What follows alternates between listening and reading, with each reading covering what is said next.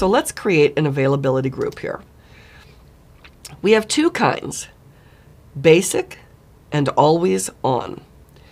Basic is for SQL 2016 standard. It is the new version of database mirroring. It's meant to replace database mirroring. Always on is for SQL 2016 enterprise. An availability group looks like this. You have two servers. They each have their own database and log, and you can see that is a distinct difference from the old failover cluster. They're not sharing databases. Instead, they're synchronizing.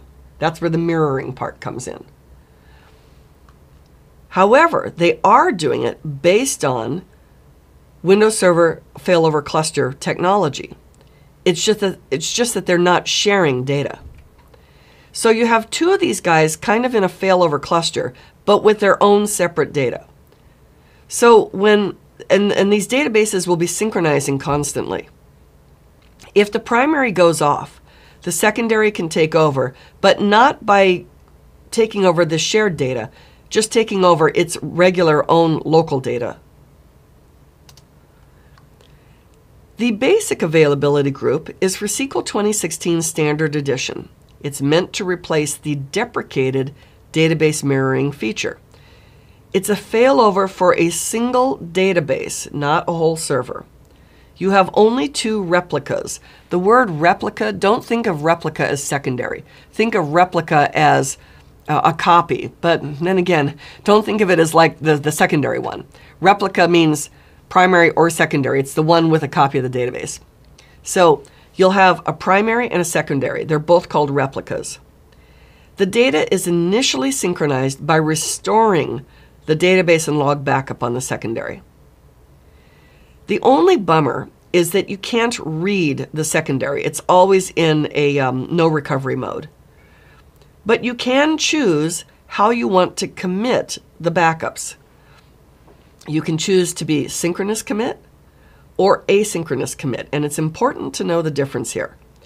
Synchronous commit means when replication goes from the primary to the secondary, the primary waits to receive an acknowledgement from the secondary before actually committing the transaction. So what that means is, on the primary, I had a transaction. I am going to replicate it to the secondary using mirroring. I wait until the secondary acknowledges what it calls harden the log, meaning it's not just in memory, it actually wrote to the log file, its own log file. When it sends me an acknowledge that it's hardened the log, then I commit.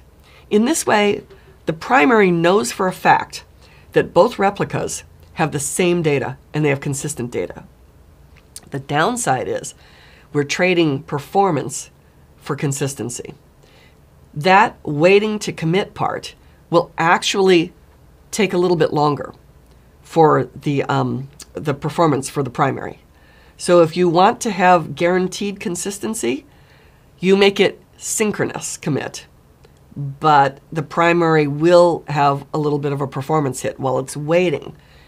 Obviously, don't do synchronous commit across bad WAN links.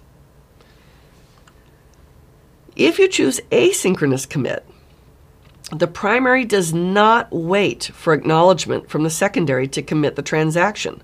It assumes the secondary will be fine.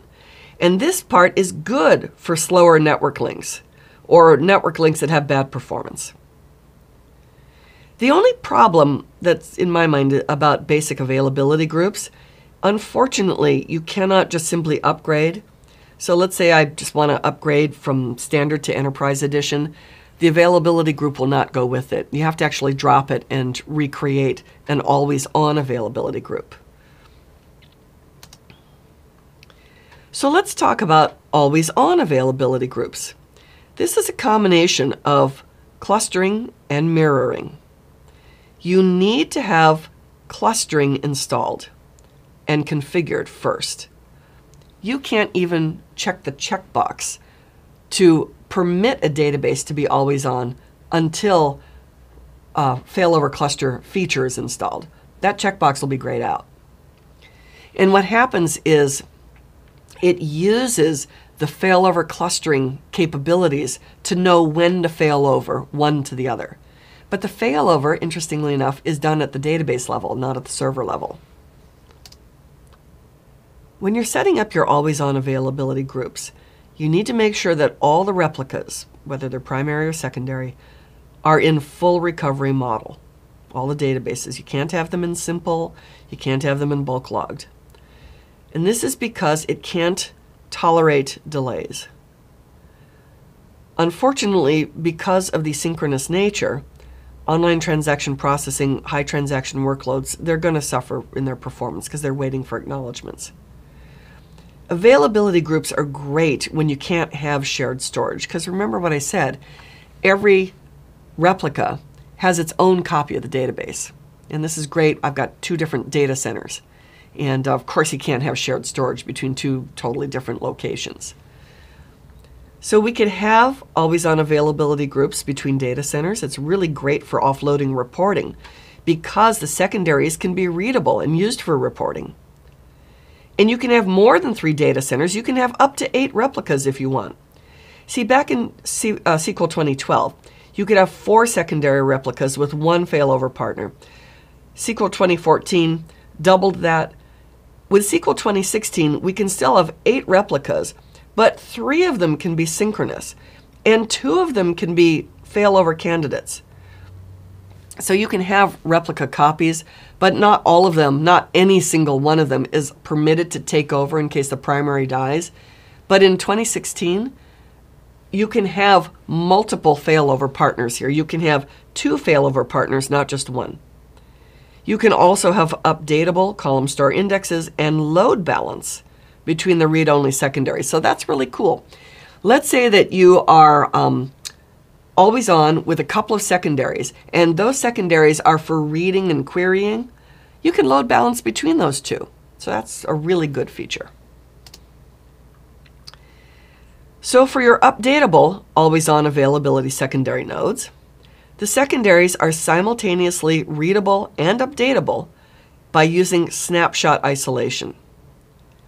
The snapshot isolation uses row versioning, meaning the versions of the rows, which in turn uses tempdb, so it makes copies. And so with that in mind, put tempdb on fast local storage and have 1 tempdb file per CPU core. So if you have 8 cores, have 8 tempdb files, 1 per core. And just like I said before, all replicas must be in database full recovery mode. And for heaven's sakes, don't truncate the log. No auto log truncating. So now let's talk about the commit modes. Remember how I said SQL 2016 can have 3 synchronous replicas. The others have to be asynchronous. So asynchronous commit, as I said before, is when the primary replica does not wait for an acknowledgement from the secondary before committing the transaction. It's good between data centers, especially when you're going across a network link. It minimizes transaction latency because I'm not waiting. Of course, the downside is that I'm assuming that the secondary got the data okay, and I'm just proceeding ahead. So potentially there could be some data loss if there's a problem.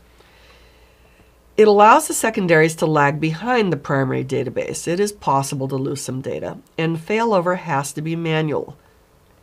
In fact, when we do asynchronous commit failover, we call it forced failover, because the admin has to actually say, okay, I am now manually making you the primary, and if I've lost some data, oh well. Now with synchronous commit, and remember, SQL 2016 can have 3 synchronous partners out of 8. The other 5 have to be asynchronous. Again, this is where the primary waits for the secondary or secondaries to acknowledge that they have finished hardening the log. In other words, copying transactions out of RAM and putting them into disk. It ensures that once the given secondary is synchronized with the primary, the committed transactions are fully protected. The cost, of course, is transaction latency. In the failover, you can choose for it to be automatic or manual. Now, let me explain what that means. Automatic failover is like it sounds. The primary died. The secondary detects that. Boom, it takes over. It's now the primary. Manual is not like the forced manual failover of the asynchronous. Instead, it's an administrator saying, you know what, I'm going to take the primary down for a while. Now, both the primary and the secondaries have to be up, and the administrator will go in to the always-on console, and it'll say, and they'll say failover to something else. So it's not like the primary died. The administrator is going to take it down and decides manually to fail it over. If you have asynchronous commit, you can't do this. If you have synchronous commit, you can. So your synchronous commit, failover, can be automatic or manual. You can do the backups and do the DBCC consistency checks on the offloaded secondary. The secondary can also do your log backups if you want, and can do copy-only backups of a full database or a file group. Here are the high-level steps for creating an always-on availability group.